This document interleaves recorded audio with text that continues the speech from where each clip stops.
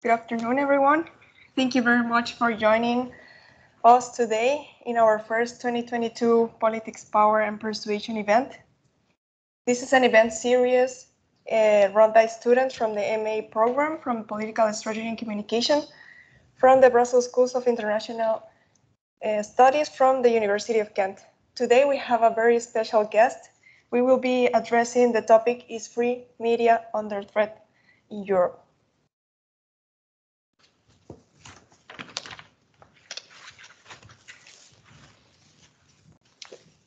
We are very pleased to introduce you to one of the most eminent figures of the journalist profession, Alison Smale. Ms. Smale was the first woman to hold the position of executive editor at the International Herald Tribune in Paris. She served as chief correspondent for the New York Times for Germany and Central and Eastern Europe, and deputy foreign editor also for the New York Times. She was then appointed Under-Secretary General for Global Communications at the United Nations Department of Public Information, just to name a few of her accomplishments. But who better to talk about her trajectory than Ms. Smale herself? Please give her a warm round of applause.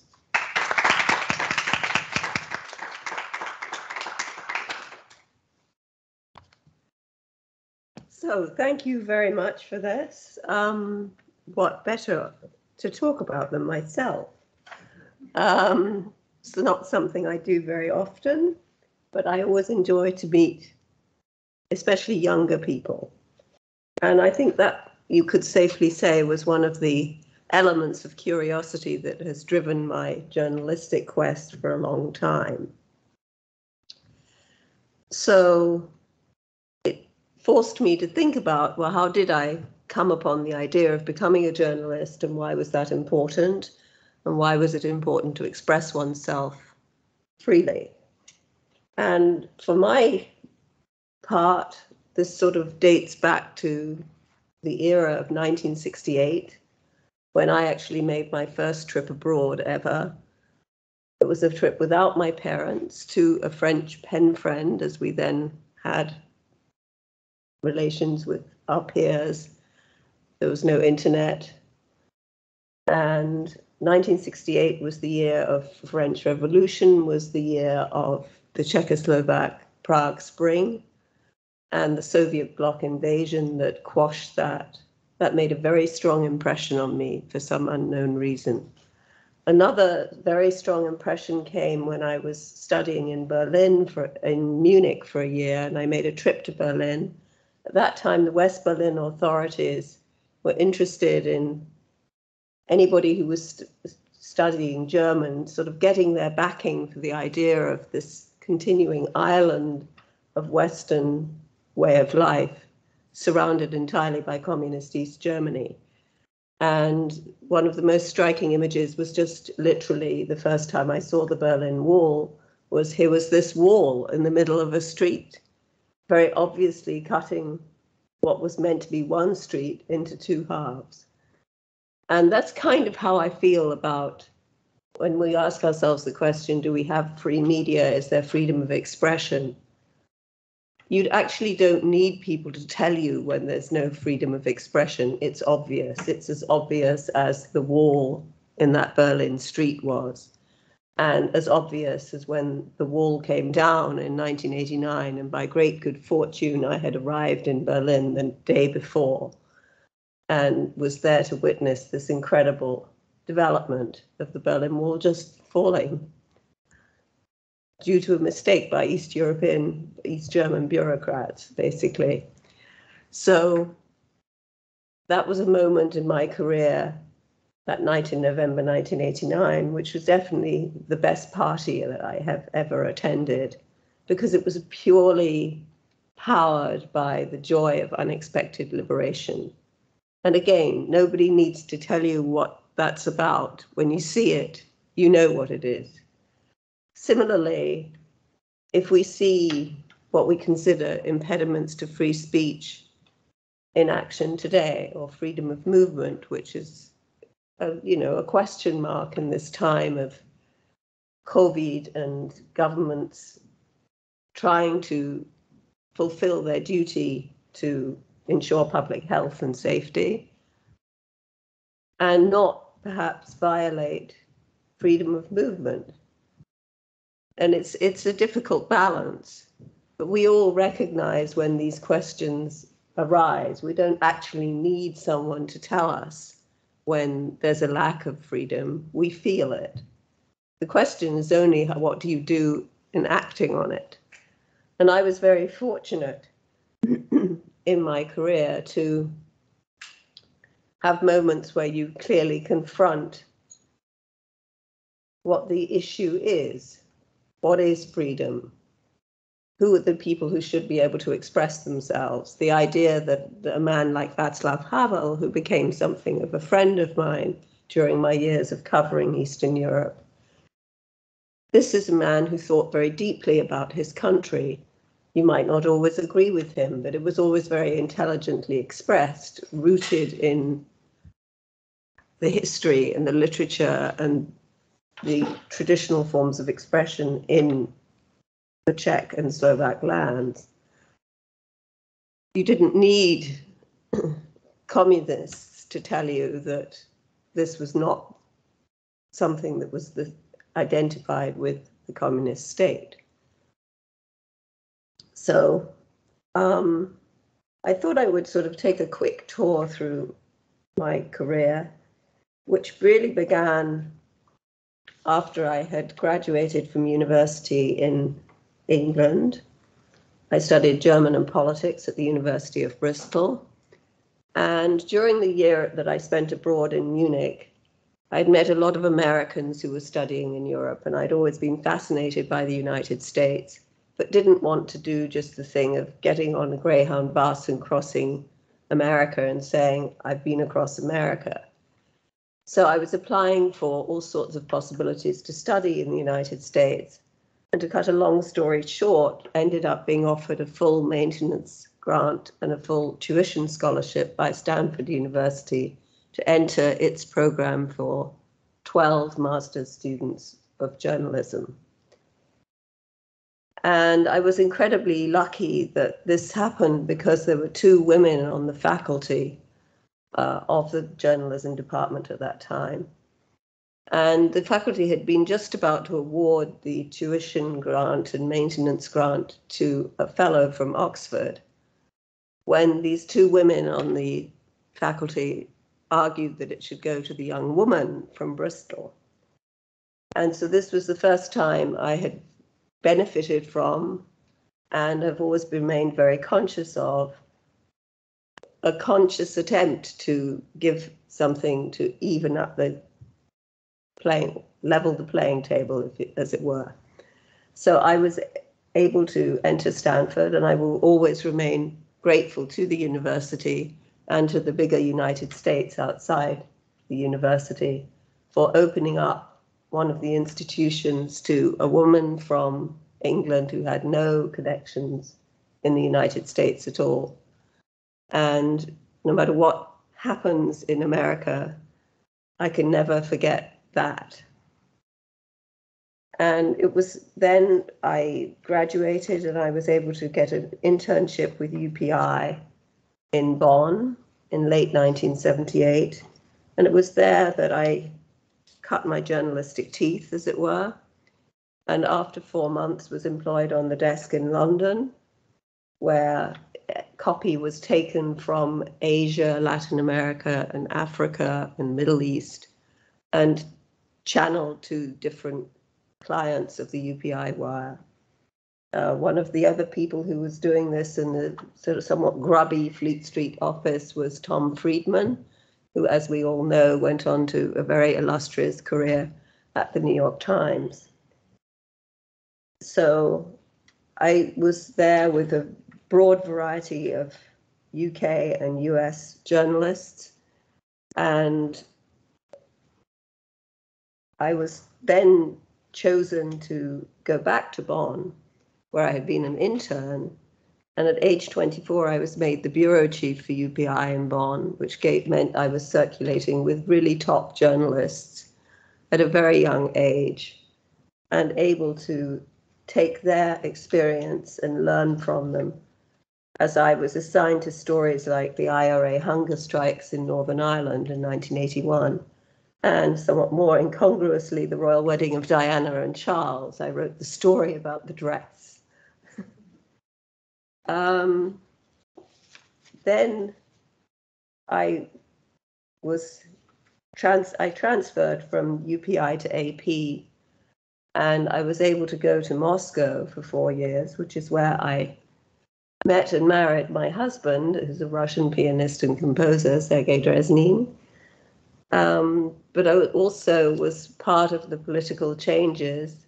When I arrived in Moscow, Leonid Brezhnev had not long died. The feared KGB chief, Yuri Andropov, had taken over as the leader, but he obviously fell ill very swiftly and died. Konstantin Chernenko succeeded him. He died within the next 14 months.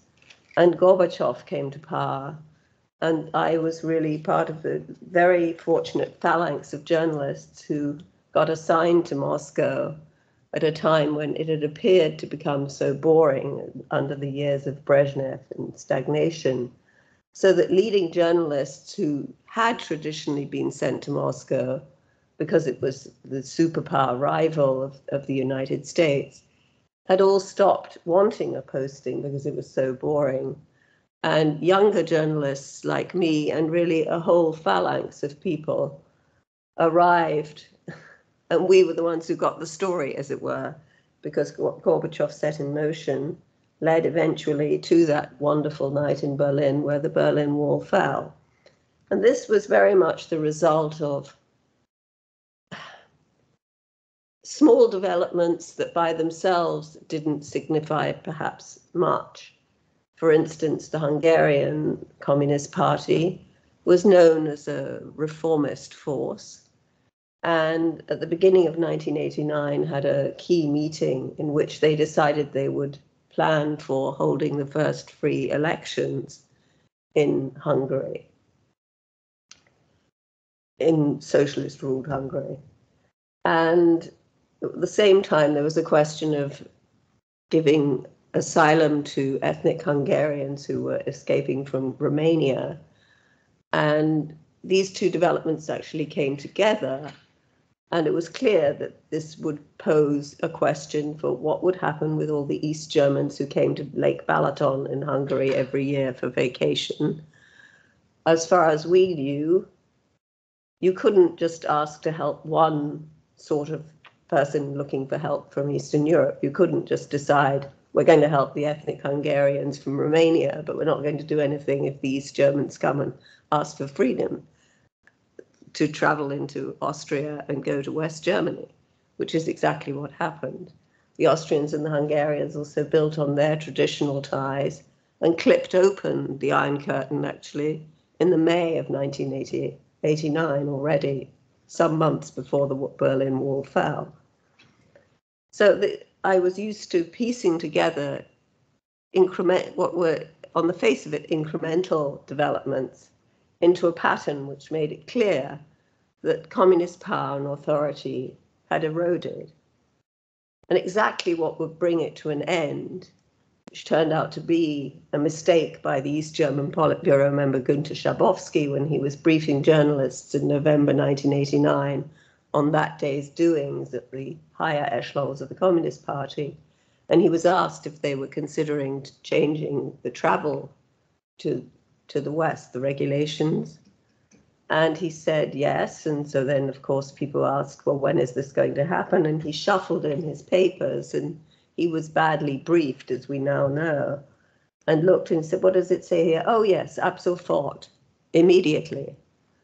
And I said to my colleague, who I'd just met that day from the AP German service, we've got to get out on the streets and take this official report with us and ask people what they think. And we did that, and some people were excited, and other people just shrugged their shoulders, and other people just simply didn't believe it. But eventually that night, when we drove back from our reporting foray to ask people's opinion, we went past the Brandenburg Gate. Nothing was happening. It was dead as a doornail. Then we went into the East German Press Center and we were watching West German television, and we could see that people had been dispatched, reporters had been dispatched to the inner border between West and East Germany.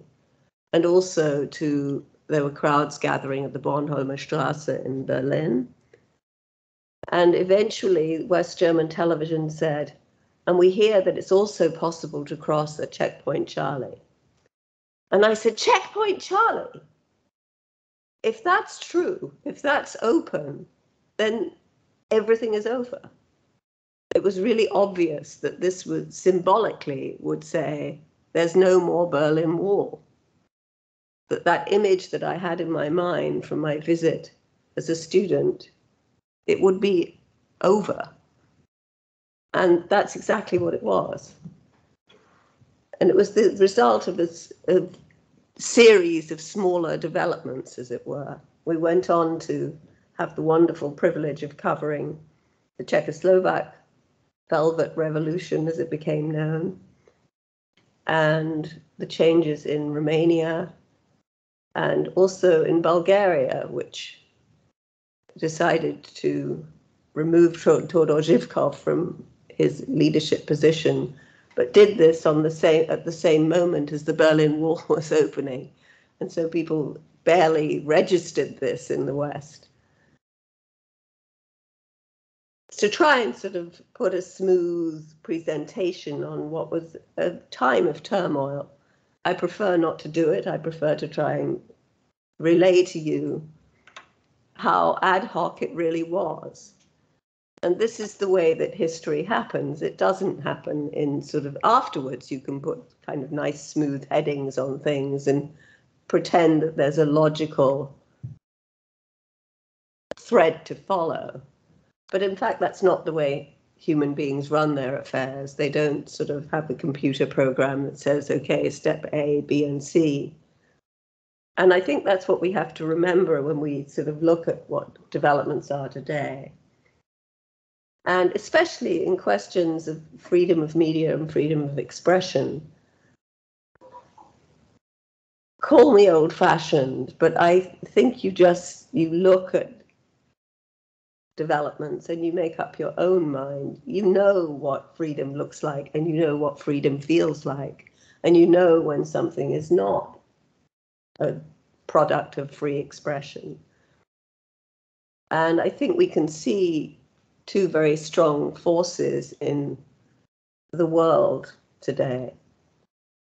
One could broadly be labeled corruption, and its counterpart could broadly be labeled the rule of law. And I think it's no coincidence that you could sort of apply those labels to recent events in Hungary or Poland, and the reaction or lack thereof from the European Union. But everybody knows that these are issues that are driving forces behind certain events. And it's a question of finding how do we express ourselves, what is appropriate, of not imposing some kind of ready solution, but looking for events. And I think we can see very clearly in recent weeks and months that the European Union has woken up to the possibility that you have to do a little bit more than just say we're all now members of the same club. Because whilst we all broadly believe probably in the same things, they mean slightly different things to various leaders and activists or ordinary people. And I think that it's very worthwhile not just to track things in Brussels and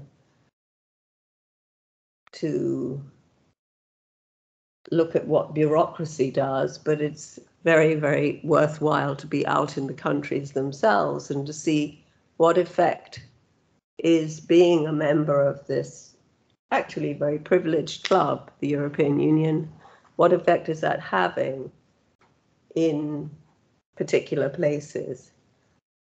And as I say, I've never been one who came with a ready program for anything. The best way to track developments is to track them, and not to come with preconceived ideas of what should be. So I've strayed somewhat from the path of how did my career evolve, but I was very fortunate to spend those years in the Soviet Union and then to go to Vienna and cover Eastern Europe, which is often overlooked, or people in the region feel as if they're overlooked, between the larger forces of Germany on the western hand and Russia on the east. But if we look at the time in which I'm actually speaking to you now, here we have a large confrontation on European territory between massed blocks of military power. And I don't think any of us really thought that was going to be something we would see as a result of the liberating forces that were powerful in 1989. And it's worth kind of getting a perspective like that. So I was very fortunate to have witnessed these events in Eastern Europe.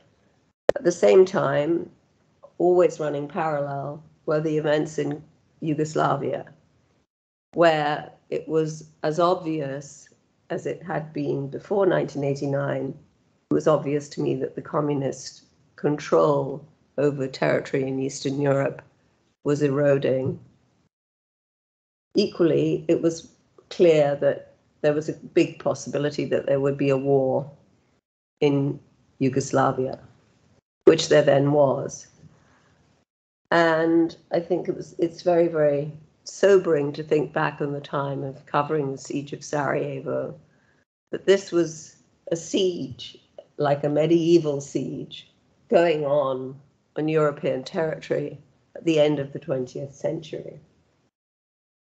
And it's always been a mystery how eager Western leaders were to sort of wall it off and just not really to take account of the fact that there was this war raging in a European city.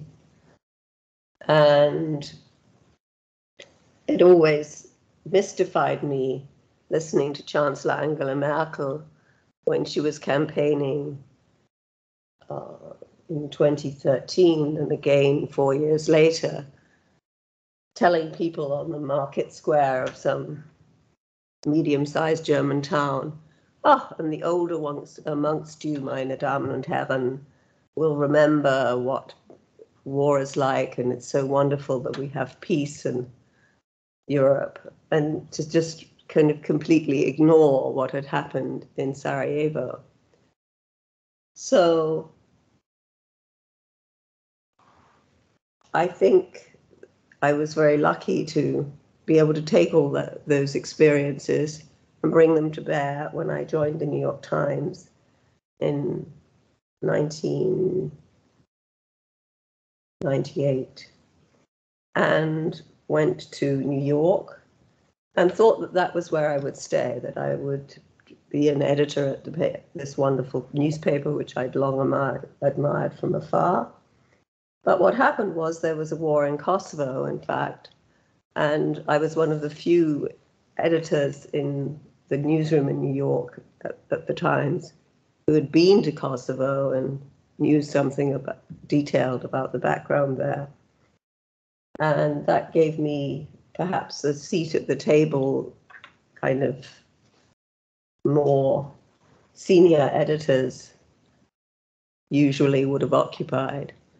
And I was fortunate to rise in the ranks and to enjoy working with excellent correspondents and under the leadership of Roger Cohen, who, like me, had in 1968 witnessed the events in France, and we were of the same generation.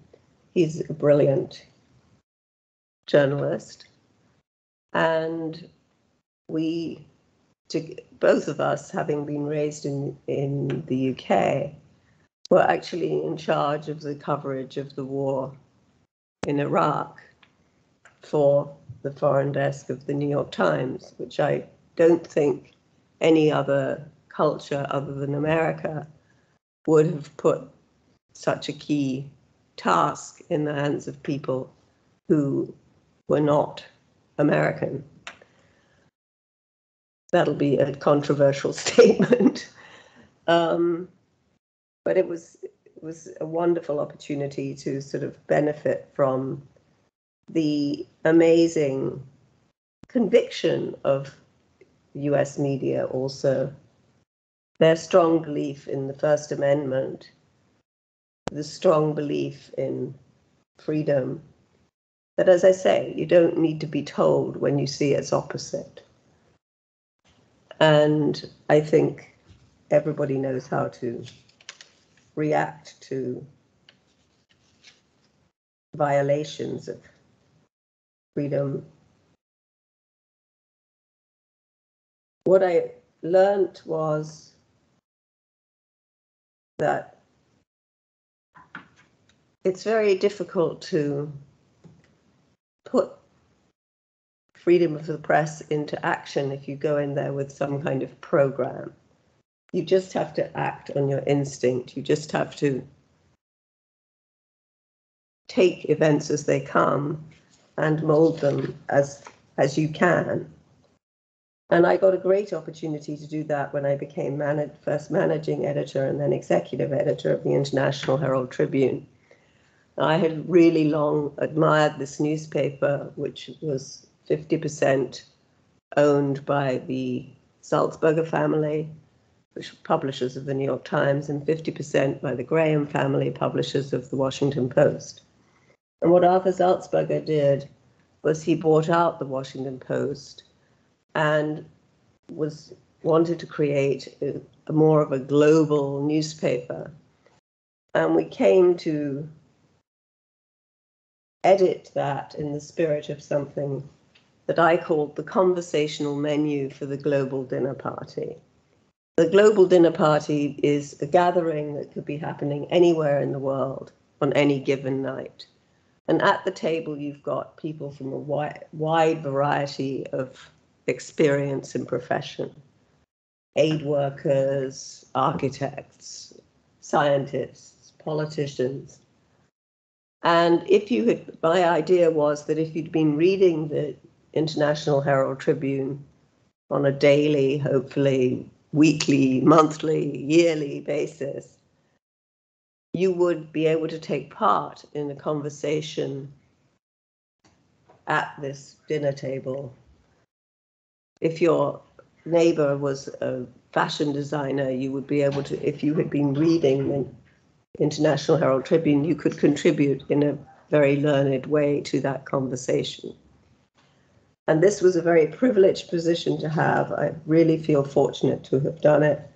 And it prepared the way for opening up the IHT to the general excellence of the New York Times and taking those stories and perhaps arranging them, playing them differently than they were in the New York Times, because your readership was a slightly different one.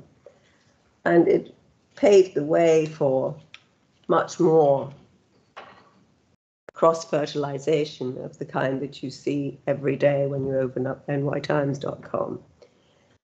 So I think I really have given you a confused enough picture of my path and my motives that it's better if I react to your questions. I just will briefly say that it was equally, of course, a great privilege to round out my career with 2 years at the United Nations as Under-Secretary General for Global Communication. And I like to think that I opened up this vast department with 800 people to a more journalistic approach to their very wonderful work, which is too little heralded, helping people around the world. The United Nations is, as everybody knows, a large organization, and you can't have a large organization without having a certain amount of bureaucracy, and it's then easy to point fingers and to criticize lack of action. But in fact, there is daily, hourly action taking place all around the globe under the auspices of the United Nations. And if we didn't have the United Nations, we'd actually just have to go out and reinvent it again. So it's very worthwhile trying to make what we have already just simply work better. And I think that's kind of the approach I've always taken to every matter, let's make it work better. So now I'd be very happy to entertain questions. Yes, thank you very much for that quick overview of an impressive career. And we will now begin with some questions that we prepare with our fellow students. When we talk about lack of media freedom, we think of regions with weaker democratic institutions. Is there a difference between the European phenomenon and what happens in Asia or Latin America, for example? Yeah, I mean, first of all, I should just emphasize that Latin America, unfortunately, is an area of the world which I've visited very little and am not so familiar with. Asia, much more, and Europe, definitely. I mean, as I have already said, I think you know what freedom looks like. And especially now where everybody is so much more interconnected thanks to digital technology, we can't pretend not to notice when there's a lack of media freedom.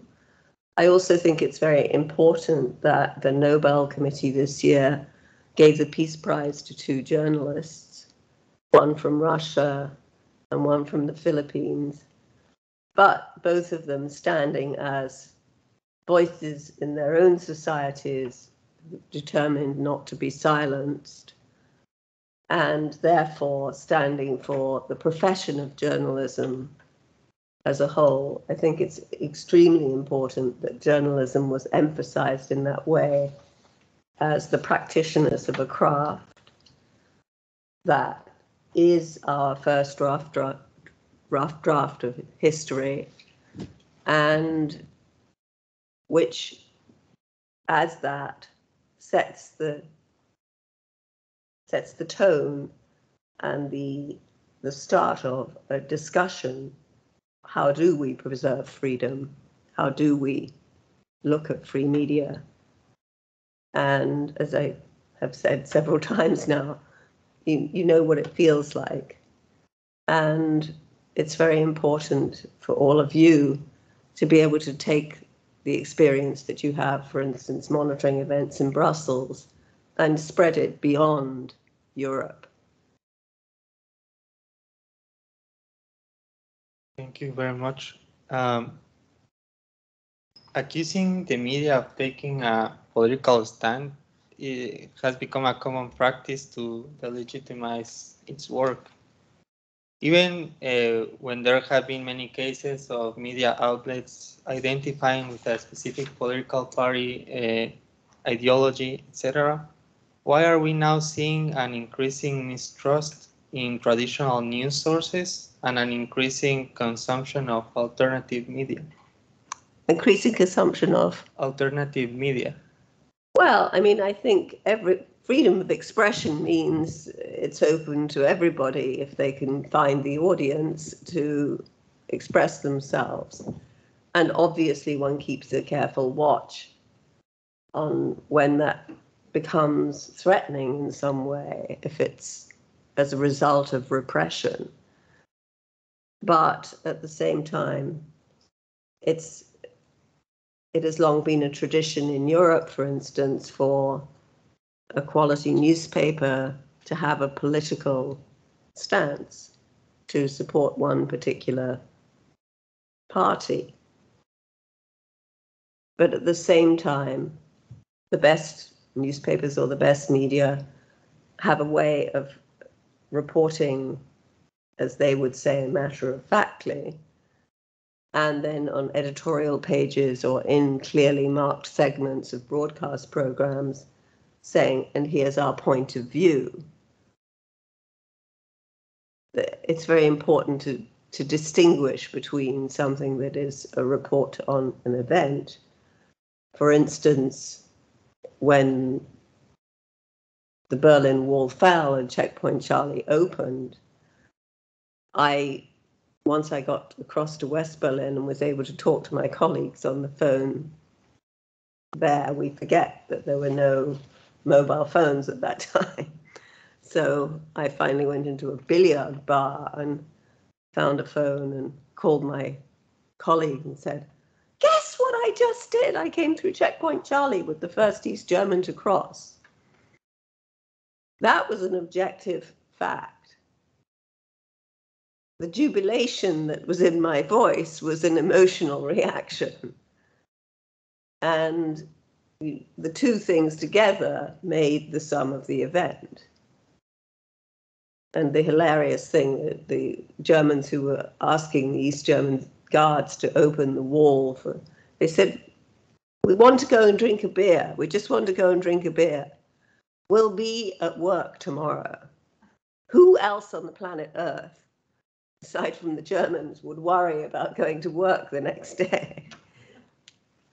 But that emotion was necessary to relay because it obviously governed a certain amount of their reaction. We know now, as we didn't then, but the woman who would become Chancellor, Angela Merkel, on that evening, she always went to the sauna on Thursdays with friends.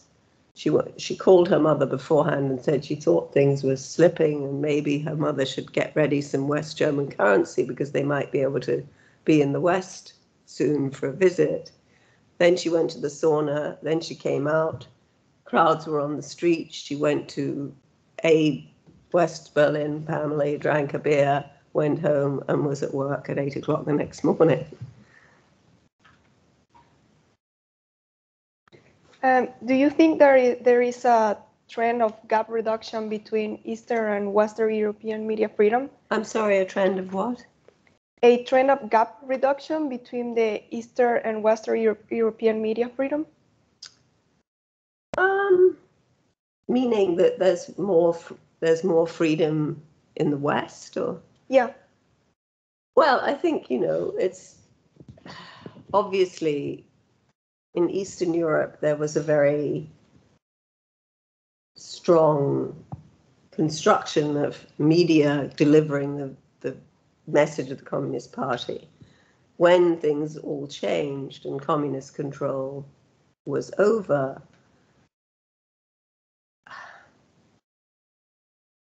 people suddenly had to make budgets. They had to get advertising. They had to have a set of skills that they hadn't had before. And it may just be that there was a great lack of experience, which made the task even more difficult. It was already difficult to overcome decades of a certain way of thinking that everybody had gotten used to switching on the face that you had to adopt when you were dealing with communist authorities. And you learned to live sort of a double identity, your own identity, which you could always feel inside yourself, and you would use in choosing your friends and choosing the kind of path that you pursued professionally, and the official face that you had to put on if you were to survive or get a flat that you wanted or a job that you had applied for. So there was perhaps a duality that people were used to in the East that made it doubly difficult to become just free media, because expression itself had become tangled, and the source of money in order to run new publications was difficult. And then people wanted different things. I remember in Bulgaria, I had a very dear friend, Radostina Konstantinova, who unfortunately died very early. And she was one of a handful of journalists that had taken the freedom they had once Todor Zhivkov was toppled to develop new media. And they became very successful. And then I remember it was a question of what to do with the profits. And needless to say, I mean, this is a slightly sexist remark to make, but it was the men on her team who wanted the money immediately and, you know, to buy the flashy car and to have the kind of accoutrements that added up to, I'm doing well under this new system. And the women who were much more keen to reinvest the profits in improved advertising or better technology or whatever. And I just, you know, these were debates that nobody was used to having. And in the West, I mean, there's not an entirely happy history of Western media working together with media in Eastern Europe. It was not always very easy to graft these two things together. But not necessarily because there was an ideological difference. It was just a difference in approach, and there was no one given way to make sure that media could think and operate differently.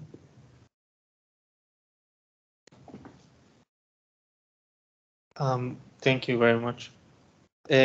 Also, returning to, well, going deeper into the free media topic, traditionally we have linked censorship to state agency. Now, social media platforms are increasing their importance as a source of information, and we have seen an active use of that power in order to regulate some political content, especially in the US. Do you think that is also happening in Europe, and how should societies respond to this threat, taking into account that there is a private character of these platforms? Yeah, I mean, disparate is right. They are disparate, and because human beings are disparate. I think that it's important to remember that the United States has the First Amendment, and so traditionally has had a concept of saying that it's important to express yourself, be able to express yourself in any way. And then we have the big tech companies, obviously, whose reach and wealth is immense, and who have set the tone for a certain kind of freedom of expression, that now that people are worried about the enormous influence and power of big tech, people are turning to Europe because the European Union has undertaken more actions to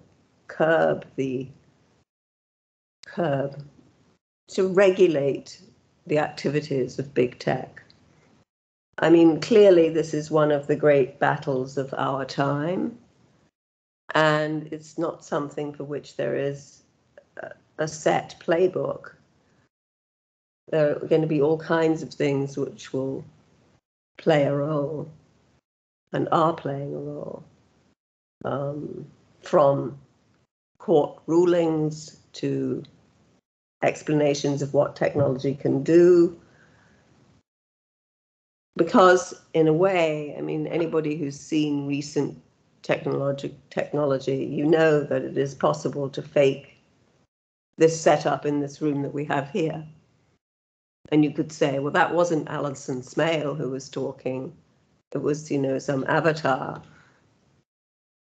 who sounded like Alison Smale, because we've got the voice technology down, but actually it wasn't her. And nobody is sure anymore what is genuine, if you like, and what is not. And these are things that have developed because man and woman quest to find out how can we make things work differently, what can we do differently, what's our possibility, what's our freedom here. We can, we don't have to wait for the government to send people into space anymore. Is that desirable? Is that something we want to spend a lot of money and effort on? Those are the kinds of questions that we should be debating, probably much more than we are, because we're also busy also just keeping up with the sheer new developments. So to try to get back to your question, I think that it's not a matter of censorship per se. It's a matter of how are we all reacting to a world in which infinite possibilities have been opened up, but they, in all their different thrusting ways, make it actually harder for us to decide as human beings how do we behave than it is easy. And it's not censorship that's influencing that. It's our sense of possibility. It's our sense of, if we took a survey of the people listening physically in this room and hopefully out and around in the world, we'd probably come up with a different result for each person involved.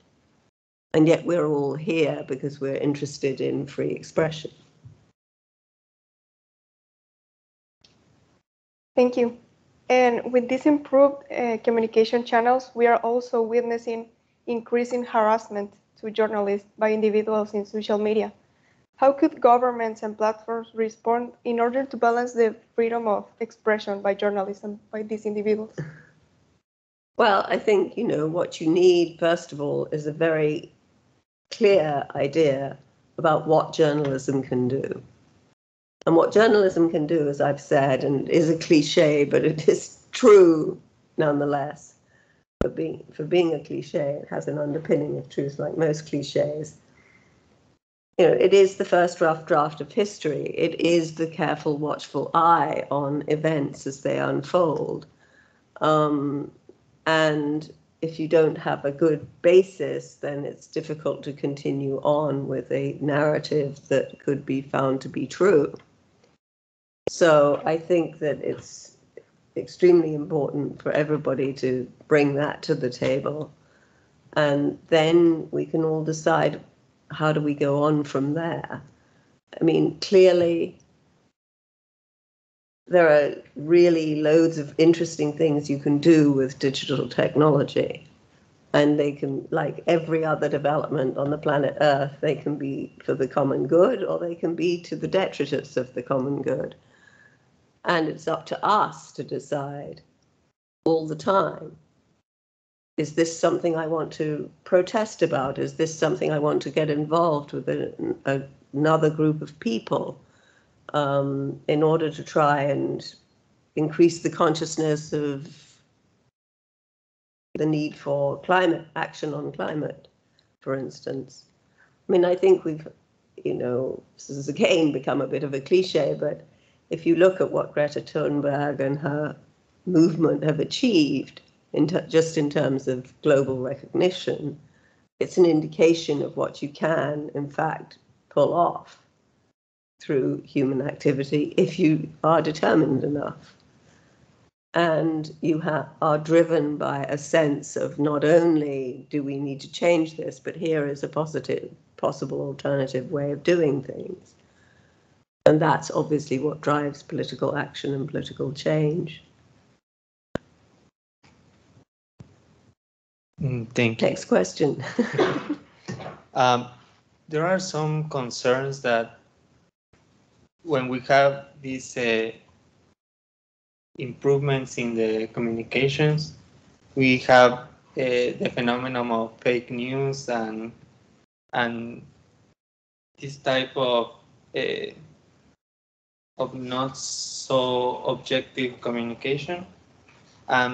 Last November, the Greek Parliament approved an amendment to actively prosecute fake news and disinformation agents. Do you think this is an appropriate response, and doesn't it have an opposite effect to the one they wanted?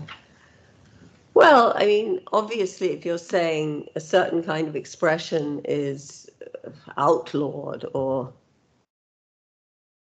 you're putting curbs on free expression, that's a worry. At the same time, it was clearly cast as an attempt to confront those who practice, those who produce fake news or throw the label around very freely. They are casting doubt on the role of the media in being able to present an objectively proven version of events.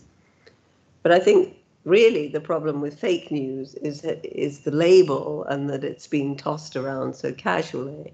I mean, frankly, if it's fake, it can't be news. If it's news, it's not fake. And just tossing around the label fake news is a lazy way of looking at events. It's very easy for me to say, that's just fake news that person is spreading. No, they're spreading more than fake news. They're undermining what has actually happened, a true account of events. And they're trying to slant political developments in a certain way, presenting them as news when they're not news. News is, there's a beautiful tree in the courtyard outside here and it's got some kind of disease, and the people in the offices here have decided to unite and treat the disease of the tree. But it's easier another group of people could come along and say, no, that's not necessary at all. It's a beautiful tree.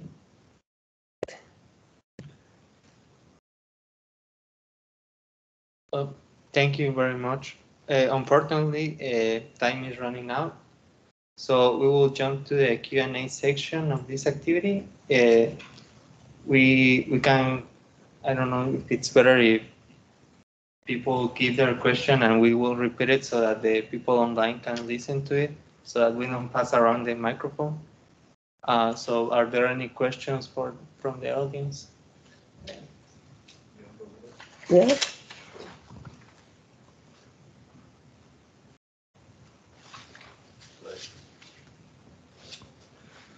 Thank you very much for the talk and also for answering the question so far.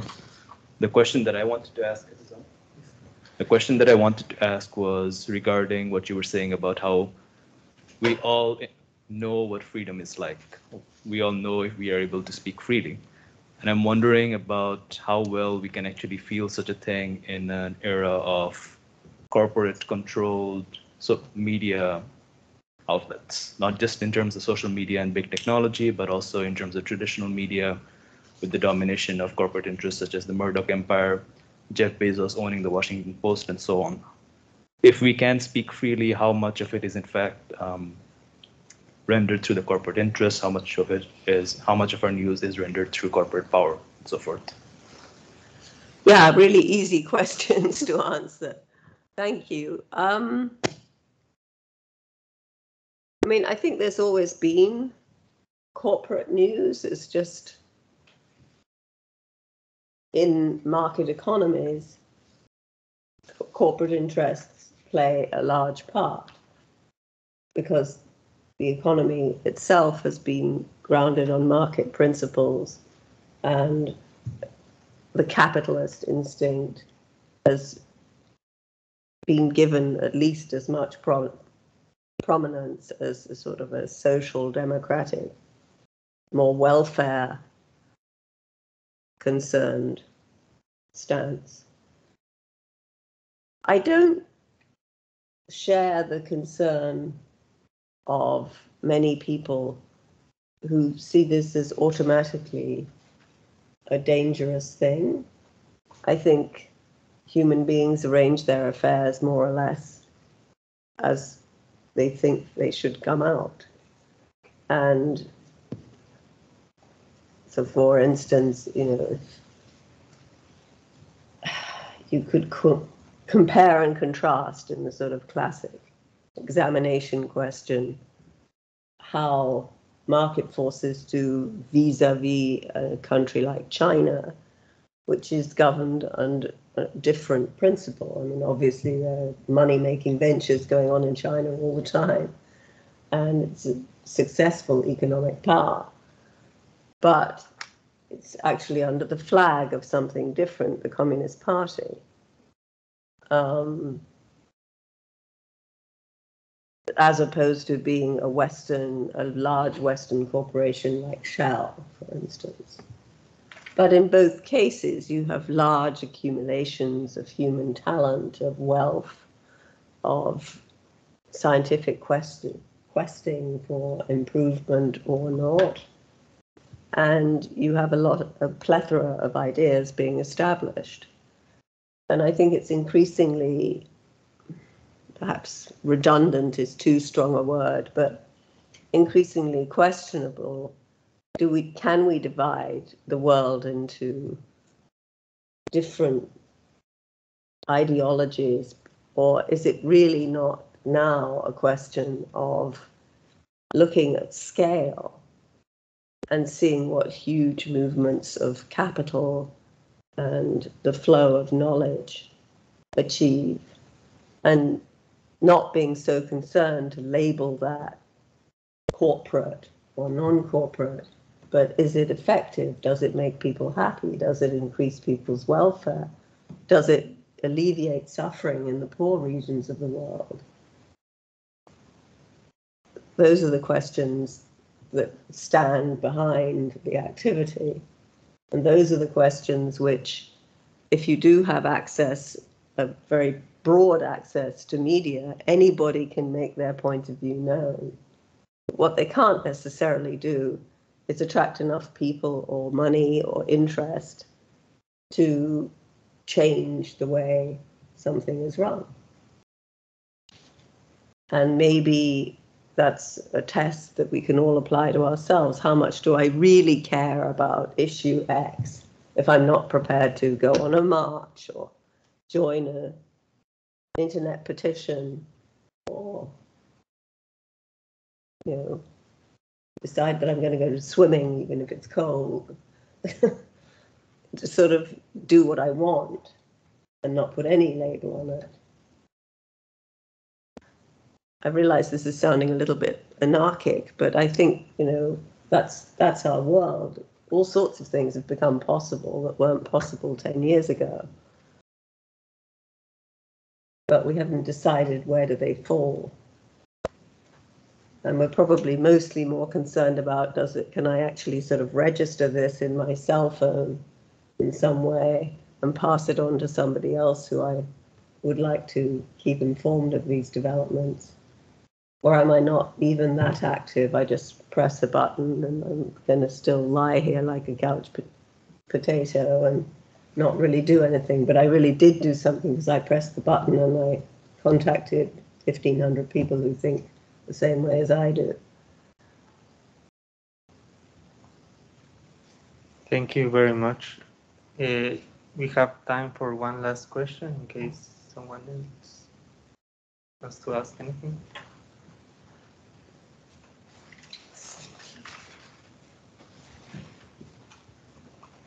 Thank you for coming today. I guess my question is a little bit more personal, but since many of us are looking to join kind of that communication space and are in this entry-level space of our careers, what advice would you give to us, having gone through such a illustrious career, that you wish you maybe knew at the beginning? Well, I think actually the good fortune I had was that I didn't know that there was a limit.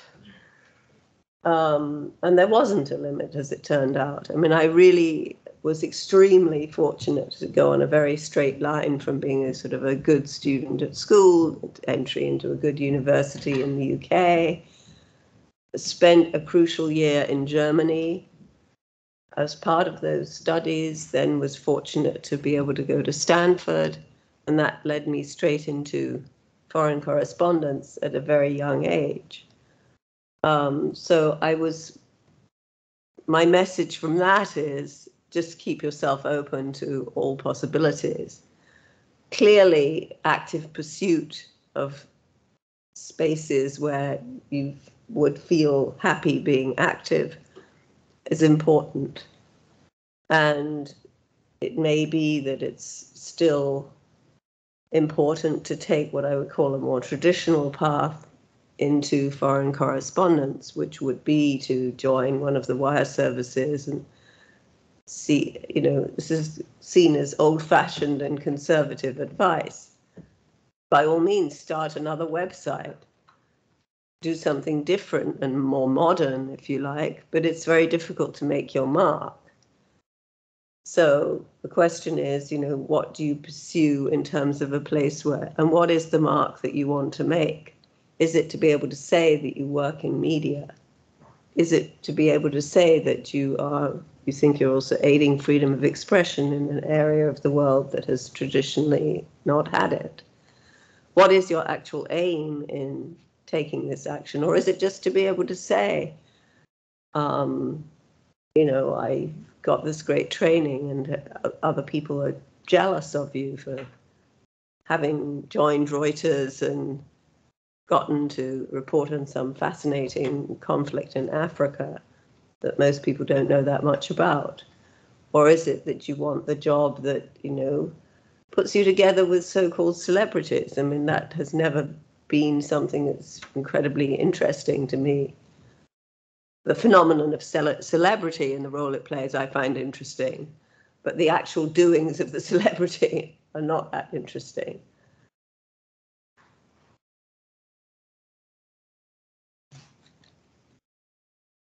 Thank you, Ms. Smale, for having this conversation with us today. It was an enriching opportunity to learn from one of the most prominent journalists of the world. Thank you for that moniker, which is perhaps not so deserved. What I was interested and remain very interested in is hearing what you, as people who are going to shape my future, want for the world. And I think that, definitely the soundest approach is not to have any barriers to your thinking and to express yourselves freely. Don't read the statement, make it. Thank you. We also thank our audience that are physically with us today. And we are now ending the first part of this event. And thank you for our online audience. We invite you to give us a like in our Facebook page, our Power, Politics, and Persuasion, in order to keep up our upcoming events. And thank you. Have a good day. Yeah. Thank you, everybody.